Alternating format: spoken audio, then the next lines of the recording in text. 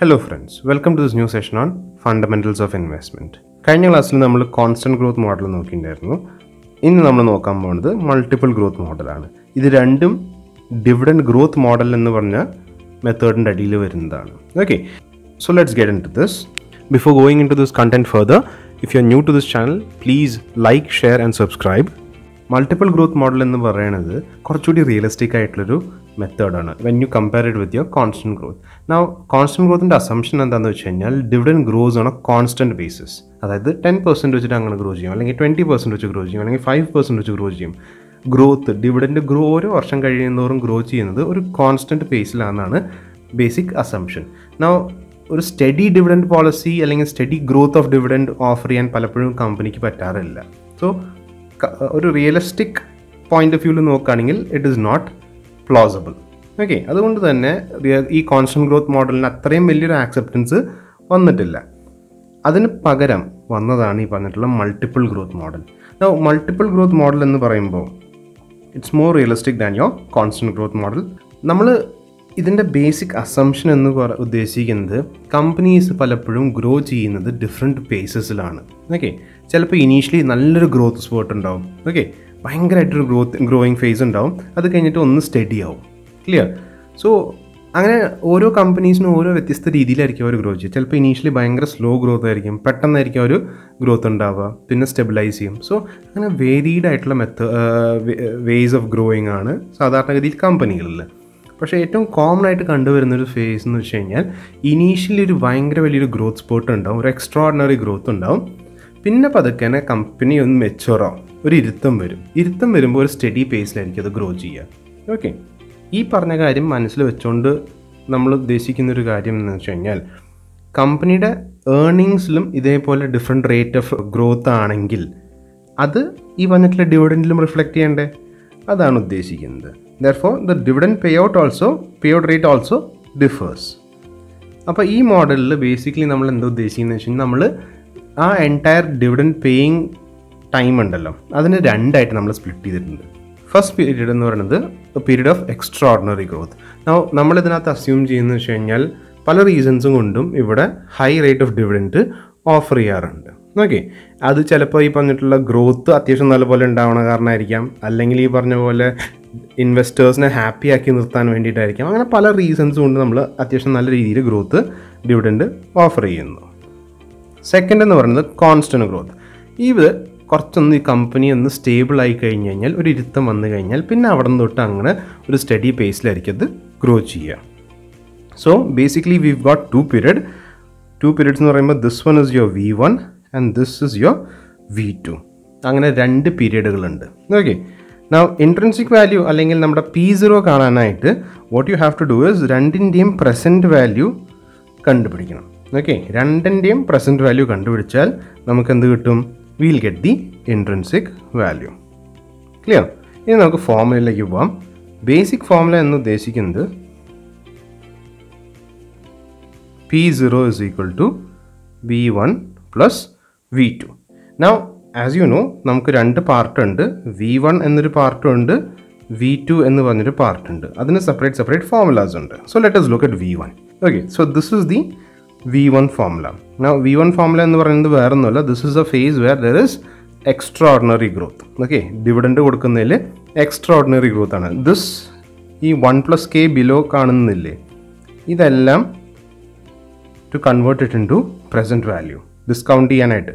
Okay, now D1 എന്ന് പറയുന്നത് first ഇയറിലെ dividend divide by 1+k⁻1 plus D2 1+k⁻2. ഇത് നിങ്ങൾക്കറിയാം, പ്രസൻറ്റ് വാല്യൂ കാണാനുള്ള പരിപാടിയാണ്, നിങ്ങൾക്കറിയാം. ഇവിടെയാണ് ഒന്ന് ശ്രദ്ധിക്കേണ്ടത്. DN എന്ന് പറയുന്നത് it is necessary for your next formula, V2ലേക്കുള്ള ഫോർമുലയിലേക്കും important ആണ്. ഓക്കെ, DN എന്ന് പറയുന്നത് ഇവിടെ N എന്ന് പറയുന്നത് number of years for the extraordinary growth. നമ്മൾ ആ V1 പീരീഡ് ഉണ്ടല്ലോ, ആ V1 പീരീഡിലുള്ള എത്ര വർഷം അങ്ങനെയുണ്ട്. ഇപ്പോൾ 1004 കൊല്ലാണ് എക്സ്ട്രാordinary ഗ്രോത്ത് എന്ന് വെച്ച് കഴിഞ്ഞാൽ N is equal to 4. ഒരു 1010 കൊല്ലാണ് എക്സ്ട്രാordinary ഗ്രോത്ത് എന്ന് വെച്ച് കഴിഞ്ഞാൽ N is equal to 10. Clear? അപ്പോൾ ഇത് മനസ്സിൽ വെക്കുക. ഇവിടെ N എന്ന് ഉദ്ദേശിക്കുന്നത് നമ്പർ ഓഫ് ഇയേഴ്സിൽ നോക്കുകയാണെങ്കിൽ number of years four V1 period, അതായത് extraordinary growth of dividend rate ഉള്ള പീരീഡ് ആണ് ഉദ്ദേശിക്കുന്നത്. Clear? So that is your formula, basic formula four V1. ഇനി നമുക്ക് V2ലേക്ക് കിടക്കാം. V2 എന്ന് പറയുമ്പോൾ മനസ്സിൽ വെക്കേണ്ട ഒരു കാര്യം, കോൺസ്റ്റൻറ്റ് ഗ്രോത്ത് ആണ് അവിടെ വരുന്നത്. ഓക്കെ, അപ്പോൾ നിങ്ങൾ ഈ V2ൻ്റെ ഫോർമുല എടുക്കുമ്പോൾ നിങ്ങളുടെ നേരത്തെ നോക്കിയ കോൺസ്റ്റൻറ്റ് ഗ്രോത്ത് മോഡലില്ലേ, അതിൻ്റെ ഒരു ചെറിയൊരു ടേസ്റ്റ് ഉണ്ടാവും. Okay, so look at the formula. V2 is equal to dn. ഈ dn എന്ന് ഉദ്ദേശിക്കുന്നത് it is the same as this. Okay, dividend paid for the last, ഏറ്റവും അവസാനം V1ൽ ഏറ്റവും അവസാനം പേ ചെയ്ത ഡിവിഡൻഡ് എത്രയാണോ അതാണ് dn into 1 + g divided by k minus g into 1 by k raised to n. Now, ഇത്രയും ഒരു പോർഷൻ നിങ്ങൾ എടുത്ത് നോക്കുകയാണെങ്കിൽ it is similar to your constant growth model. Okay, ഈ 1 + k എന്ന് പറയുന്നത് എന്തിനു വേണ്ടിയിട്ടാണ്? പ്രസൻറ്റ് വാല്യൂ, അതായത് ഡിസ്കൗണ്ട് ചെയ്യാൻ വേണ്ടിയിട്ട്. Okay, so hope you are clear on the formula കാണുമ്പോൾ നിങ്ങൾ അത്രയും കോംപ്ലിക്കേറ്റഡ് ആണെന്ന് വിചാരിക്കേണ്ട. ഒരു പ്രോബ്ലം ചെയ്ത് കഴിയുമ്പോൾ ഇത് വളരെ സിമ്പിളായിട്ട് നിങ്ങൾക്ക് സംഭവം മനസ്സിലാവും. Keep this in mind. P0 എന്ന് പറയുന്നത് നമ്മുടെ ഇൻട്രൻസിക് വാല്യൂ കിട്ടാനായിട്ട് നമ്മൾ V1ഉം V2ഉം, V1 represents the extraordinary time. Okay, extra ordinary growth. This is your stable growth. Okay, now let's do a problem. ABC Limited paid a dividend of ₹2 per share during the current year. It is expected to pay ₹3 during the next year. Investors forecast dividend of 3.5 and 4 per share respectively after that. And it is expected that the annual dividend will grow at 10% per year in an indefinite period. Required rate of return is 20. Find the true value of the share. Okay, so തന്നിരിക്കുന്ന values എന്തൊക്കെയാണ്? ഒന്ന്, ₹2 already pay ചെയ്ത് കഴിഞ്ഞു. Okay, so that is basically your D0. Okay, പേ ചെയ്ത് dividend എന്ന് പറയുന്നത് D0 ആണ്. അടുത്ത കൊല്ലം അടയ്ക്കാൻ പോണത് ₹3. That is D1. Okay, so D1 is equal to 3. അത് കഴിഞ്ഞിട്ട് എന്താ പറയണേ? 3.5ഉം 4ഉം അത് കഴിഞ്ഞിട്ട് അടയ്ക്കുന്നുണ്ട്. So D2 is equal to 3.5.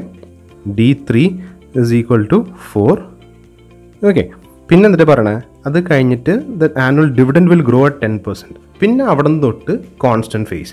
അപ്പോൾ D1, D2, D3 is your extra V1ലുള്ള ഡിവിഡൻറ്റുകളാണ്. അവിടെ നിന്ന് തൊട്ടുള്ളതാണ്. ഓക്കെ, 10% ഗ്രോത്ത് ആണ് V2. ക്ലിയർ? സോ ഇത്രയും കാര്യങ്ങളാണ് നമ്മൾ മനസ്സിൽ വെക്കേണ്ടത്.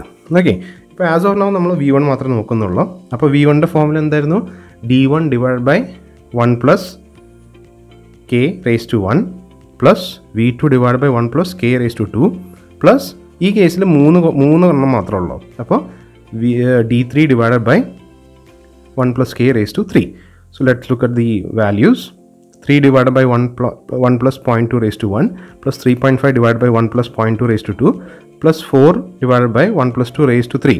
That is equal to 3 by 1.2 plus 3.5 by 1.44 plus 4 divided by 1.728. That is equal to 2.5 plus 2.431 plus 2.315. So total നമുക്ക് V1 കിട്ടുന്നത് 7.246. Okay, so this is your V1. ഇനി നമുക്ക് V2ലേക്ക് കിടക്കാം. ഓക്കെ, V2ലേക്ക് കിടക്കുമ്പോൾ ശ്രദ്ധിക്കേണ്ട ഒരു കാര്യം, V require D3. Okay, D3 നമുക്ക് മനസ്സിൽ വെക്കണം. Because that is your DN. ഏറ്റവും N എന്ന് പറയുന്നത് എക്സ്ട്രാordinary ഫേസിലത്തെ ഏറ്റവും അവസാനം കൊടുത്ത ഡിവിഡൻഡ്. അവിടെ അതാണ് ഈ പറഞ്ഞിട്ടുള്ള DN. Okay, so let us look at the formula. DN into 1 plus G divided by K minus G into 1 plus K raised to N. Okay, so substituting those values, 4 into 1 plus 0.1 divided by 0.2 minus 0.1 into 1 plus 0.2 raised to 3. Okay, n 3 years on. Okay, so 4 into 1.1 divided by 0.1 into 1.2 raised to 3, that is 25.462. So P0 calculate in the V1 plus V2, that is we calculate the 7.246 plus 25.46, that is 32.71. Clear? 32.71 is your answer. So please remember that main focus the intrinsic value kittanayittu we have an assumption dividend grow ചെയ്യുന്നത് 2 ഫേസുകളിലായിട്ടാണ്. First ഫേസിൽ extraordinary growth ആണ്, second ഫേസിൽ stable growth ആണ്. Clear? So keeping this in mind നിങ്ങൾ V1 ഉം V2 ഉം separate ആയിട്ട് calculate ചെയ്യുക. ഇതേപോലെ hope you are clear with the problem. In case of any queries, please feel free to message me on my WhatsApp number. Thank you.